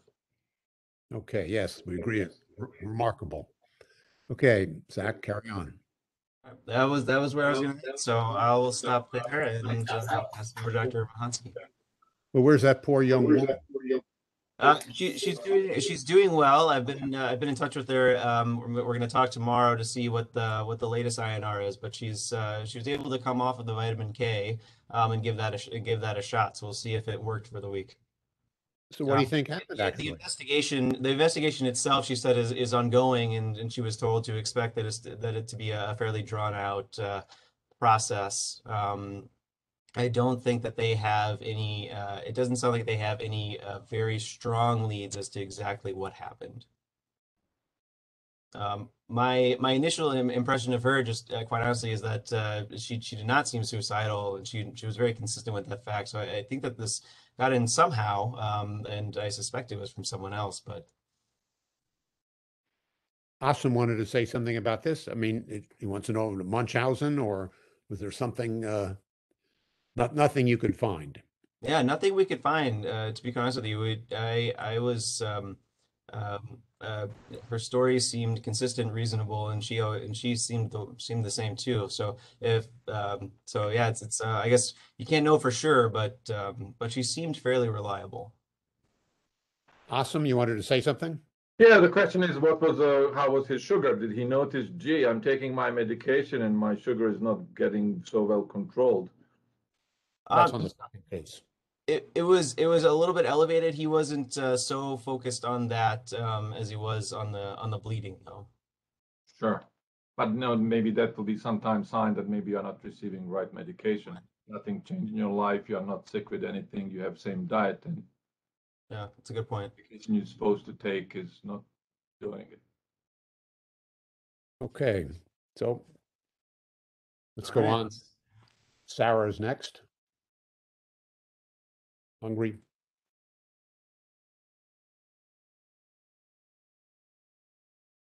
All right. Hi, my name is Sarah Mahansky. I'm one of the second-year fellows, and my case today is entitled Hungry, Hungry Hippo. So this case starts with a 2-year-old male who was brought into the emergency department with his mother by ambulance with shaking movements. About 1 hour prior to the symptom onset, mom reported she gave him a vitamin supplement that was meant for appetite stimulation. She had gotten this vitamin from a friend in Puerto Rico. They are originally from Puerto Rico. And the child presented with abnormal shaking movements, changes to behavior, as well as crying. Past medical history, this is a previously healthy, full-term 2-year-old who has had appropriate prenatal care, had been meeting milestones. Of note, this child actually weighed 15 kilos, which is pretty appropriate for a 2-year-old. Mom said that he was a picky eater, which is why she gave him this vitamin. He really liked Doritos, but wasn't so much a fan of vegetables. And just looking through the medical record, he'd had a couple ED visits for viral syndromes, but no other major medical illnesses. So on arrival to the emergency department, he is tachycardic with a heart rate of 157. Otherwise, normal respiratory rate, temperature, oxygen, and blood pressure for age. On a physical examination, pupils are dilated and non-reactive. He's noted to have dry lips as well as mucous membranes. He's tachycardic with a regular rhythm, normal respirations and abdominal examination. Skin appears flushed. And on neurologic examination, this child is alert with some occasional twitching movements, bit of difficulty with coordination, and as well as intermittent crying and agitation. So the team was able to get an EKG, which is shown here. I'll give you a minute. I know these pediatric EKGs are always a little unfamiliar to us. And here's the child's lab work. So pretty unremarkable CBC, chemistry with a mild anion gap, metabolic acidosis. LFTs were normal. Acetaminophen, salicylates, and ethanol were also negative, and a urine drug screen showed positive for TCA. So I'm going to pause here and see what you all think. Sarah, just before that, you said it was difficult to interpret the ECG. Maybe you should tell us the answer then. So there are a lot, you went pretty fast for. Oh, sorry. So not anything tricky here. I just know that for those of us who see mainly adults, this might look a little bit unusual for an adult because there are some T-wave inversions, but this looks like a normal pediatric EKG, just shows some juvenile T-wave inversions. It shows a normal QRS, normal QTC, and just some sinus tachycardia. Okay, great. So Brian Schultz is there. He's in pediatric toxicology.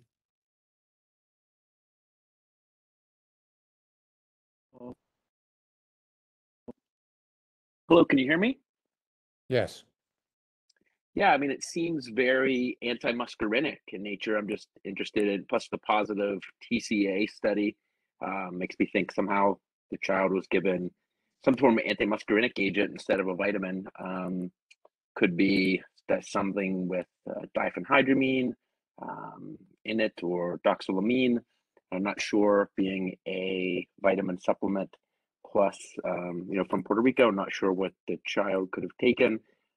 Could have been some form of plant material or some type of other herbal contaminated with some type of antimuscarinic or atropine-like alkaloid in there. But certainly the child seems to be developing antimuscarinic toxicity with dry skin, flushed skin, mydriasis, tachycardia, some form of atropine type alkaloid, belladonna type alkaloid. Okay, we'll get one other. We have another pediatrician. Jeff Fine, you know this case or not? I don't know this case specifically, but I agree that it looked very anti-muscarinic, almost classic toxidrome. So then the question is the urine drug screen positive for tricyclic antidepressant? Is it a true positive? Is it a false positive, or is it a cross-reacting agent that would show up on the urine drug screen as a tricyclic? And a lot of those antihistamines do show up as tricyclics on the urine drug screen. Not a lot, some of them. Okay, thanks. Sarah? All right, so this was called into toxicology in the after hours. So this child wasn't immediately seen at the bedside, but we agreed with all of your thoughts that this child definitely sounded anti-muscarinic without initially at the time of consult knowing the exact drug, because it was not something that we were familiar with. And the positive urine TCA, we recommended that this child was admitted for hydration and observation, and did not recommend physostigmine as we weren't really positive of the initial exposure. Some of the things that we had thought about in terms of appetite stimulants, mirtazapine is an antidepressant that's commonly used in adults and has the side effect of appetite stimulation. And given the structure looking similar to a TCA, it can cause that false positive urine TCA. Dronabinol, the urine was negative for THC, but this is also an appetite stimulant. And sometimes patients who are THC exposed can look a little bit antimuscarinic, so that was also considered. Magestrol is a progesterone supplement, and oxandrolone is a medication for appetite stimulation for patients who need weight gain after surgery. Neither of those really fit the clinical picture. I see in the chat box, Sage Wiener had mentioned ciprofloxacin, which is a medication that we use for serotonin toxicity, as well as some other off-label uses, that is used in pediatrics for appetite stimulation on occasion, and can cause a positive urine TCA, and also an antimuscarinic picture in overdose. So that was also highly considered. Some of the things I found online in terms of things people might buy over the counter that are vitamins that might affect appetite, zinc, thiamine, and some bitters, really wouldn't think that would explain this presentation. The child was admitted and didn't initially have any benzodiazepine requirements, just was maintained with reassurance. So after our morning bedside consult, we were able to talk a little bit more with mom, and she was able to get someone to bring in this vitamin, and it was called Apatin, which was a vitamin, it was described to us as a vitamin used for appetite stimulation. And a friend had given her the packet that you see on the left, which kind of looks like one of those emergency packets that you dissolve in liquid and then drink it. So she had put this in an orange juice and given it to her child. If you actually look this medication up, it comes with a bottle of solution, and you're supposed to dissolve this packet in 240 milliliters of solution. And the dose that's recommended is 5 milliliters. And if you flip the packet around, the top ingredient is dihexazine 3 milligrams. And I'm not familiar with what dihexazine is. I am familiar with the other ingredients of thiamine, riboflavin, nicotinamide, pyridoxine, and vitamin C. But if you do a little bit of a Google search, dihexazine is actually cyproheptadine. Each dose is supposed to be 3 milligrams of dihexazine or cyproheptadine, which is about what you'd expect for a dose for appetite stimulation if you're using this in a pediatric setting. However, she had given this child the whole 240 milliliter dose, which equates to 144 milligrams of cyproheptadine. So about a 48-fold overdose. So cyproheptadine, and I apologize about the slide formatting. It looked a little different on my laptop in terms of fonts. But cyproheptadine, although we think about it for serotonin toxicity, it is actually on the FDA label insert marketed for allergic conditions, because although it does have anti-serotonergic properties, it's also an antihistamine. Some of the off-label uses, if you look on something like UpToDate, includes appetite stimulation, particularly in pediatrics, dyspepsia, migraine prevention, cyclic vomiting syndrome, and spasticity. The pharmacokinetics of cyproheptadine, it does undergo hepatic glucuronidation, and the metabolites of this drug peak at 6 to 9 hours, and the metabolites themselves have a half-life of about 16 hours. So taking that into effect and looking at, some prior case literature, this case report described a 5-year-old who had ingested anywhere from 16 to 20 tablets of 4 milligrams cyproheptadine, had a confirmatory level that proved exposure, came in very antimuscarinic, was treated supportively, but symptoms lasted about 24 hours. So that kind of played into, when I get back to the case, how we treated this patient. The other interesting aspect of this case is that mom had initially reported this child was given a vitamin. And we know that vitamins are, part of, it's difficult to regulate vitamins. As part of the Dietary Supplement Health and Education Act of 1994, this was passed to help improve the regulation over vitamins after the eosinophilia myalgia syndrome that was thought to be due to contaminants from L-tryptophan. So the goal of this act was to give the FDA a little bit more control over vitamins. However, they're still pretty limitedly regulated. So the marketers and producers of these vitamins and supplements don't have to prove that they're efficacious for a particular problem, such as appetite stimulation, unless they're marketed towards a disease. And unfortunately, this act only gives the FDA the ability to regulate vitamins after there's been proved adverse events and sort of post-marketing surveillance. So it's sort of reactive instead of proactive. So thinking that this was a vitamin, this supplement the child took seemed to kind of break some of the regulations that are reported in DSHA. And given that this happened in Puerto Rico, I had to look up whether the FDA has control over Puerto Rico and other U.S. territories, and the answer is yes. It turns out that when you actually look at the fine print on this medication, it's actually a prescription medication, which is reassuring to us. However, she did not obtain it through prescription avenues, so that was addressed through some social work and patient education. And just to wrap up this case, we did not initially recommend physostigmine. I think after we discovered what this drug was, there really wasn't any contraindication to physostigmine. The EKG showed a narrow QRS, no evidence of any sodium channel blockade. Because this child didn't really require benzodiazepines and was able to be, reassured otherwise, we didn't end up giving physostigmine, and the child was, by 36 hours, discharged. We also worried if we gave Pfizo, given the long duration of action of this medication, they may need repeat dosing. So we chose just supportive care, and that worked out just fine. So the child was discharged at about 36 hours. That's all I have for you. Happy to answer any questions if anyone has any. Great. So Sarah, was it manufactured in the United States and Puerto Rico, or was it did come from some other country where it was written in Spanish? The actual packet that the parent had was in Spanish, and I was able to look up the package insert in English, but this was made, it looks like in the Dominican Republic, but it So was that, obtained in Puerto Rico. so I guess it's good to recognize that probably it would have been controlled potentially and came in without a prescription. Right? That's a good point. Okay, great case. Everybody was thinking clearly about it. So let's do the last case for the day, probably. We'll let Brian speak next. Thanks a lot.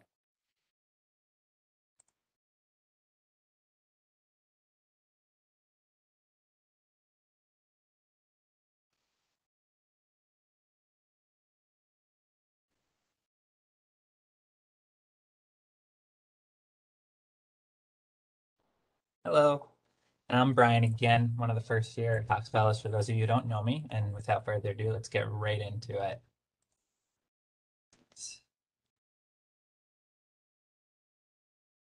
So our patient is a 30-year-old female who was brought in by EMS for an intentional overdose of an unknown amount of multiple medications in a suicide attempt. The patient was contemplating hurting herself, so she called her psychiatrist, who subsequently called EMS. En route to the hospital, the patient was given 20 milligrams of midazolam by EMS for agitation as she was not cooperating in the field. Her ED triage vitals are noted on the slide. She was noted to be tachycardic, but her other vitals were within normal limits. This patient had a pretty complex medical history of Brugada with an implanted AICD. She had Ehlers-Danlos syndrome, an MYLK gene mutation, which we'll talk a little bit more about later, but it's essentially a myosin-like kinase gene. It modulates the calcium and calmodulin dependent myosin light chain kinase, which phosphorylates the regulatory light chain to initiate contraction in smooth muscles. She also had severe gastroparesis, anemia, anxiety, depression, borderline personality disorder with multiple prior self-harm attempts. This patient, for a 30-year-old female, had quite an extensive medication list. I'll keep it on the screen just for a second to absorb what she was taking. While everyone looks at them, I'll speak for a second about some of them. Levomilnacipran is the enantiomer of milnacipran, the SNRI that we're familiar with. Carisoprodol is a muscle relaxant. Tizanidine is like clonidine, alpha-2 adrenergic agonist. Linaclotide is a drug used for IBS, and valbenazine is a medication used to treat tardive dyskinesia. Suvorexant is another medication which helps promote sleeping. But this patient, very extensive medication list for a 30-year-old female. Clearly had access to a lot of meds. Her physical exam in the emergency room. She was tearful. She had a large body habitus, moist mucous membranes. Her pupils were 4 millimeters, equal round reactive to light. She was tachycardic without murmurs. Her lungs were clear to auscultation. She had a soft abdomen with normal bowel sounds, multiple prior self-inflicted wounds, and her neuro exam was relatively normal aside from the fact that she was sleepy. Her EKG upon presentation to the ER was as you see above. I will say that the QRS, despite being slightly wide at 108 and having a terminal R wave and AVR, was actually identical to a QRS from 1 year prior, which showed the same tall R wave and AVR. And her calculated QTC per Radharaju was 362. Here were her initial labs. She had somewhat of an anemia with a hemoglobin of 10.2 and a hematocrit of 36.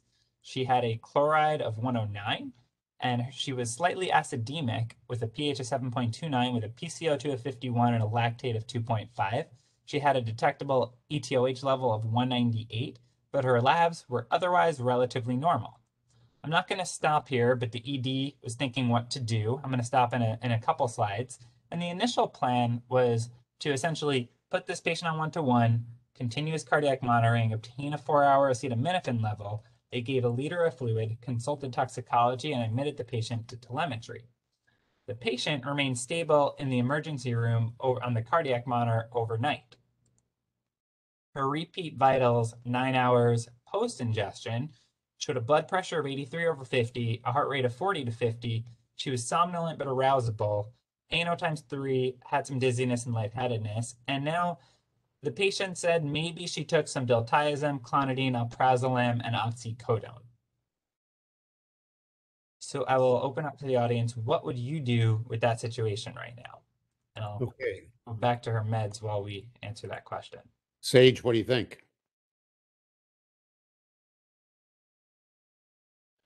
I think this could be certainly consistent with the diltiazem and the clonidine, at least the part that's happening 9 hours later. Although the clonidine, I probably wouldn't expect it to be delayed that much, so probably more likely the diltiazem. There was no GI decontamination that was done on this patient. She was given a 50 grams of activated charcoal, but she did not tolerate it very well, and they're not really sure if she got any of it. Yeah, so I mean, at this point, I think I would start some of our options for calcium channel blocker toxicity and see how the patient responded. I'd probably start with some calcium and would be thinking about trying to get high dose insulin started and potentially pressors if the patient wasn't responding to those things. Okay. Rich Hamilton, you agree with that? Well, it's hard not to, but my brain got stuck on the 20 milligrams of Versed that's sitting somewhere in her muscle. I guess the easiest approach would be to just control the airway and get started on a CCB toxicity resuscitation. But I don't feel like I still really know what's going on with this patient, to be honest. Okay. So he's leaving it up to you, Brian. Well, I will say something that distracted the team in the emergency room initially was the patient actually admitted to taking clonidine in the emergency room. And the team was very focused on clonidine. They gave the patient a liter of fluid, some atropine, and those were most of the treatments because for the first 8 to 12 hours overnight, the patient was actually doing really well just on some fluid and atropine. Unfortunately, 10 hours into her hospital stay, that was when everything deteriorated and she had these labs. And then they're like, wait, this doesn't make sense. Clonidine doesn't usually have such a delayed effect. Did you actually take anything else? And she said, no, maybe I took some diltiazem, clonidine, alprazolam, and oxycodone, and all of them are sedating. We definitely think about diltiazem in our tox brady, hypotension, bradycardia.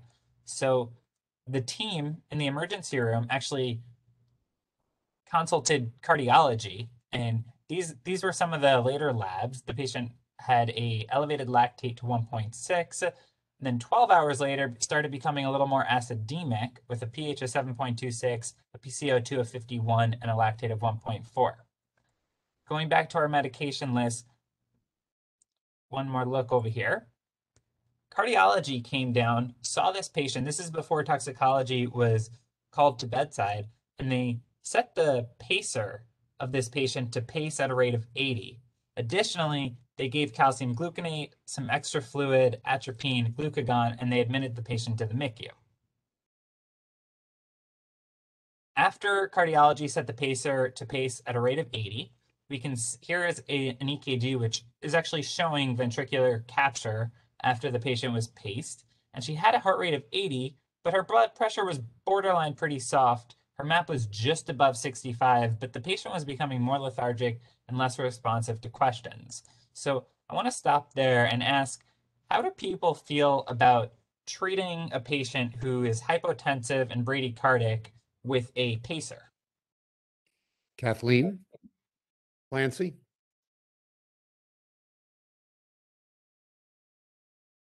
I'm here. Well, bradycardia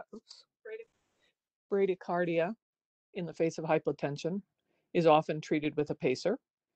This patient is a special patient because she already had a pacer, right? So her AICD, I'm gathering, was a pacer.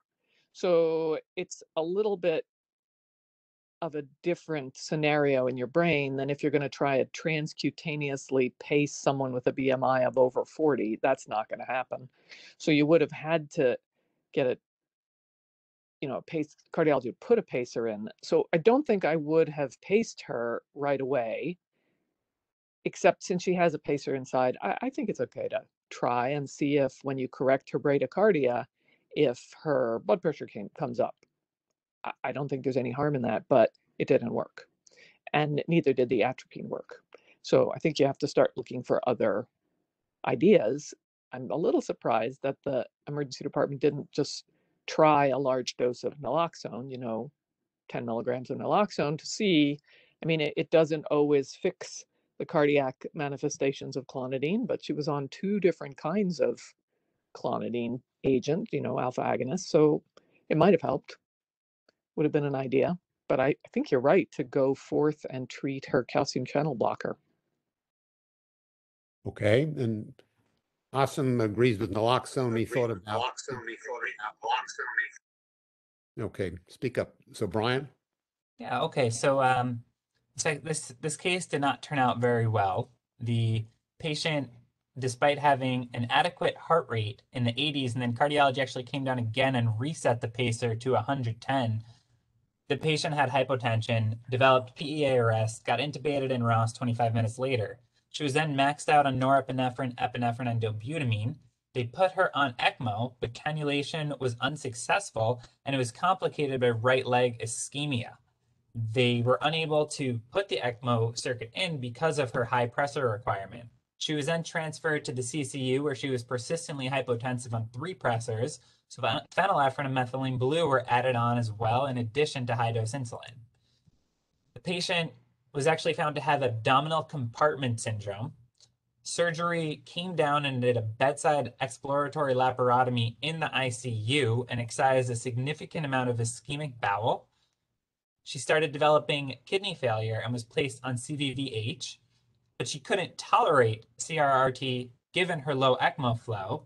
She had worsening ischemia, and ultimately she was taken off ECMO and supportive care, and she died 4 days after presentation. We went back and we thought about what went wrong, and it makes sense looking back on it that this probably was a calcium channel blocker overdose. We're not sure. The ME concentrations, blood concentrations of clonidine and diltiazem are still pending, but the fact that the patient initially reported clonidine, we believe, was a distraction. Her initial hypertension might have been consistent with that, which is something caused by clonidine. Other contributing factors here that went wrong was this patient had severe gastroparesis, so it could have extended the time that the typical time frame we're used to for drug toxicities to take effect. This patient's MYLK gene mutation might have also made her more susceptible to calcium channel blocker overdoses. But something that really was tricky is throughout the night, she had a borderline blood pressure, but her heart rate was never bradycardic. It was initially, from the time cardiology paced it, they paced it at a rate of 80, and then she was getting worse, so then they paced it at a rate of 110. So we were dealing with a patient who was hypotensive, but was never bradycardic.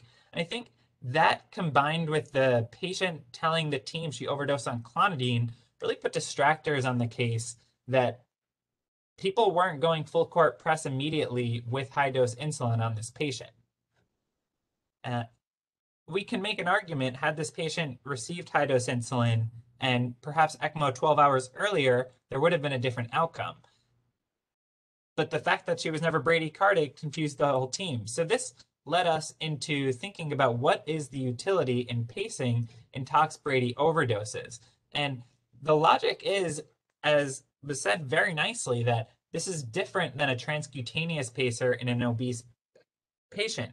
This is something that's surgically embedded in the myocardium and logically is going to cause the ventricles to contract when it triggers. So we did a little dive into the literature on pacers in calcium channel blocker overdoses. There was a case report by Snover where a 74-year-old male overdosed on 1,500 milligrams of diltiazem, had a low blood pressure, and was bradycardic, ultimately went in asystole. They put a temporary transvenous pacer in, which actually worked, and the patient did well. There are other case series where patients got overdosed on, case 1 was 80 tabs of verapamil, case 2 was 90 tabs of verapamil, and they put a transvenous pacer in. If you actually look at the EKG strip on top of figure 2, That's the EKG strip for patient 1 after a transvenous pacer was placed, and it looks like the ventricles are somewhat contracting on the EKG rhythm, but fluoroscopy actually showed the hearts were not beating despite some electrical activity on the electrocardiogram. This was another case series of multiple overdoses who ended up receiving cardiac pacing wires. Some of them did well, some of them did not. In the end, there was another review by Ramosa in the Annals of Emergency Medicine, which took 4 patients who overdosed on diltiazem, and 2 of them made it, 2 of them didn't. Finally, there was a systematic review in Clintox, which pretty much showed that it's probably not going to be harmful to put a pacer in, but it also isn't consistently going to work.